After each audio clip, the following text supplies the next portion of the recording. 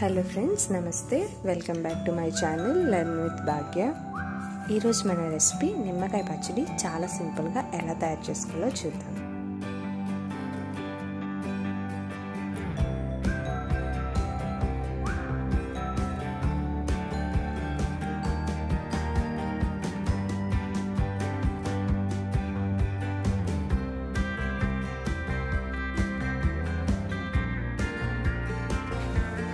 ముందుగా నిమ్మకాయలు తీసుకుని శుభ్రంగా కడిగేసి పెట్టుకోవాలి. వీటిలో వాటర్ అంతా పోయేటట్టుగా ఒక పొడి క్లాత్తో తుడుచుకుని నిమ్మకాయలని ఆరబెట్టుకోవాలి. నేను ఇక్కడ పికిల్ కోసం 20 నిమ్మకాయలని వాడుతున్నాను.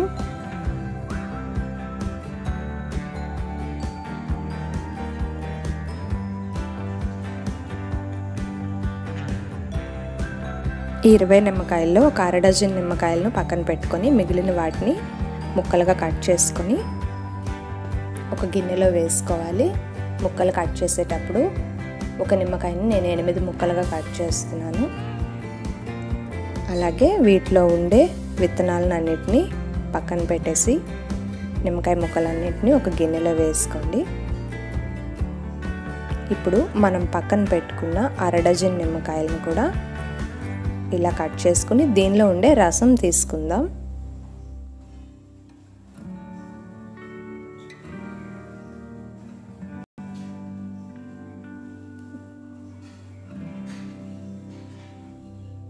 ఈ నిమ్మకాయలో ఉండే రసాన్ని మనం కట్ చేసి పెట్టుకున్న ముక్కల్లో యాడ్ చేసుకోవాలి.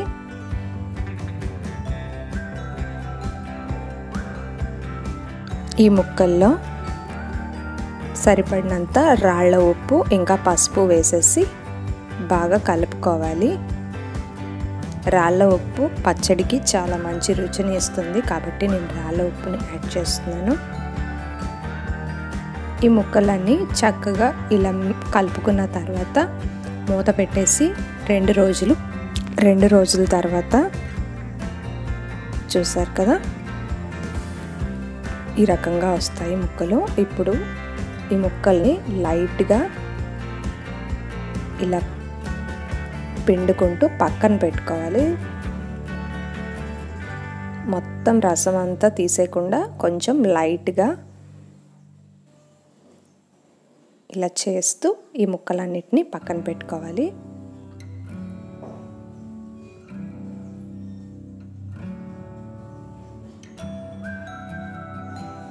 ఇప్పుడు ఈ ముక్కలు ఇంకా ఈ నిమ్మరసాన్ని ఒక రోజంతా ఎండలో పెట్టుకోవాలి. ఇలా పెట్టుకోవడం వల్ల పచ్చడి ఎక్కువ రోజులు నిల్వ ఉంటుంది.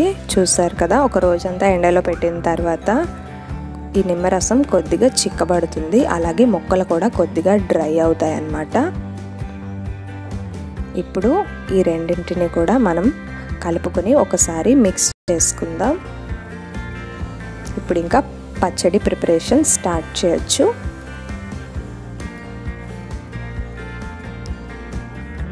సో మరి ప్రాసెస్ చెక్ చేద్దాం. ఒక ప్యాన్ పెట్టుకొని స్టవ్ వెలిగించుకోండి. దానిలో 2 టీ స్పూన్ల ఆవాలు ఇంకా కొద్దిగా మెంతులు వేసుకోవాలి. మెంతులు ఎక్కువగా యాడ్ చేస్తే పచ్చడి చేదైపోతుంది కాబట్టి కొద్దిగా యాడ్ చేసుకొని వీటన్నిటిని కొద్దిగా డ్రై రోస్ట్ చేసుకొని చల్లబడిన తర్వాత పౌడర్ చేసుకొని పక్కన పెట్టుకోండి.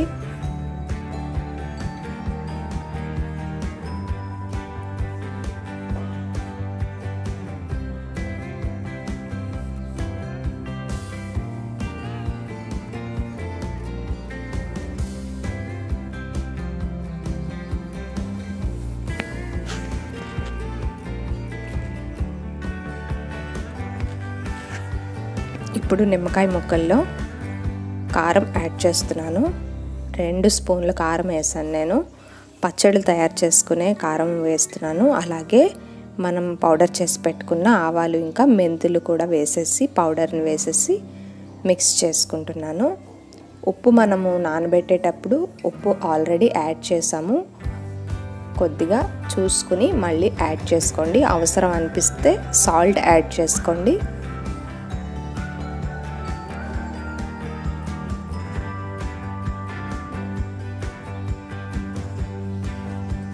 ఈ కారం ఇంకా ఆవపిండి ఈ ముక్కలన్నింటికి చక్కగా పట్టేటట్టుగా మిక్స్ చేసుకోండి. ఇప్పుడు దీనిలో పోపు వేసుకుందాం. పోపు వేసుకోవడానికి ప్యాన్ పెట్టుకుని స్టవ్ వెలిగించుకోండి. కొద్దిగా ఆయిల్ వేసుకోండి.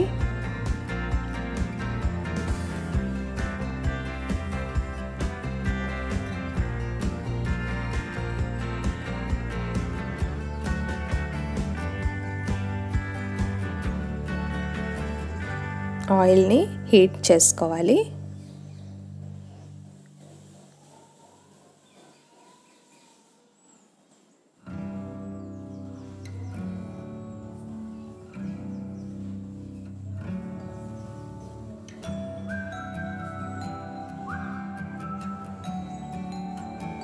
ఆయిల్ బాగా హీట్ అయిన తర్వాత కొద్దిగా ఆవాలను వేస్తున్నాను. ఇంకా 4 మెంతులు వేస్తున్నాను.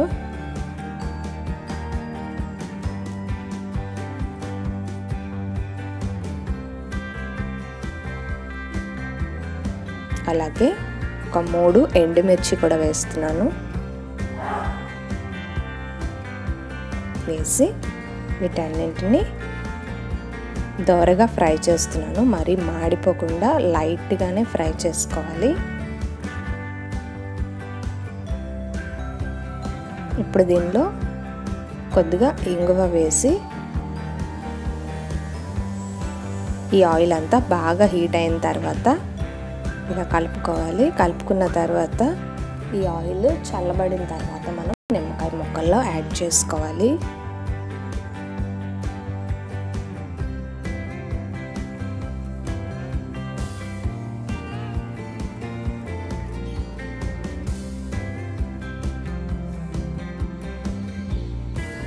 నూనె చల్లబడింది కదా, ఇప్పుడు ఈ ఆయిల్ని నిమ్మకాయ ముక్కల్లో యాడ్ చేసేద్దాం.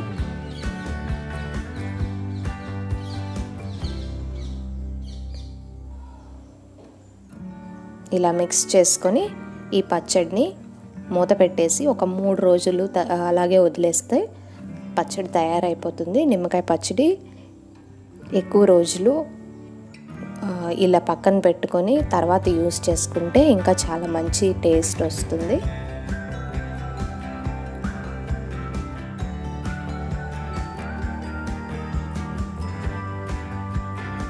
ఈ పచ్చడిని పొడిగా ఉండే కంటైనర్లో కానీ గాజు సీసాలో కానీ వేసేసి 3 డేస్ తర్వాత నుంచి మీరు వాడుకోవచ్చు.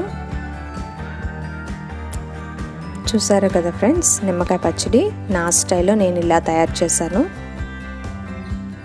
రెసిపీ నచ్చితే మీరు కూడా ఖచ్చితంగా ట్రై చేయండి. Thank you so much for watching.